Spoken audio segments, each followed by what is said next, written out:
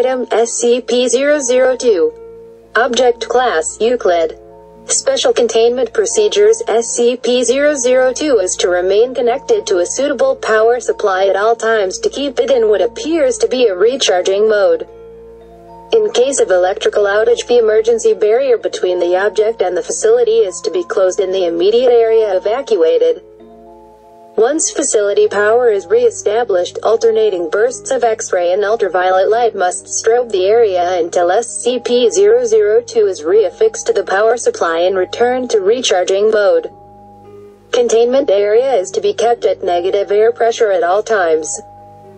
Teams including a minimum of 2 members are required within 20 meters of SCP-002 or its containment area.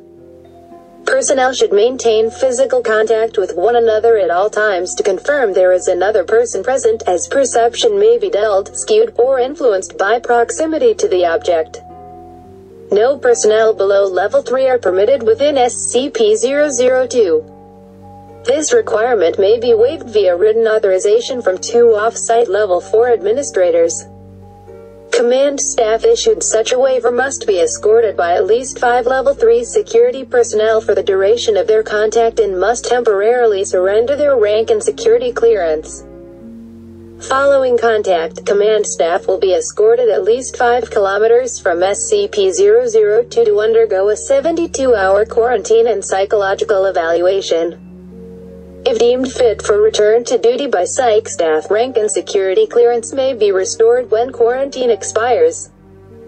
Description: SCP-002 resembles a tumorous, fleshy growth with a volume of roughly 60 cubic meters or 2,000 cubic feet. An iron valve hatch on one side leads to its interior, which appears to be a standard low-rent apartment of modest size. One wall of the room possesses a single window, though no such opening is visible from the exterior. The room contains furniture which, upon close examination, appears to be sculpted bone, woven hair, and various other biological substances produced by the human body. All matter tested thus far show independent or fragmented DNA sequences for each object in the room. Reference to date: subject has been responsible for the disappearances of 7 personnel. It has also in its time at the facility further furnished itself with 2 lamps, a throw rug, a television, a radio, a beanbag chair, 3 books in an unknown language, 4 children's toys, and a small potted plant.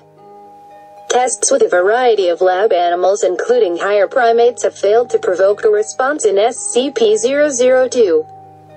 Cadavers as well fail to produce any effect.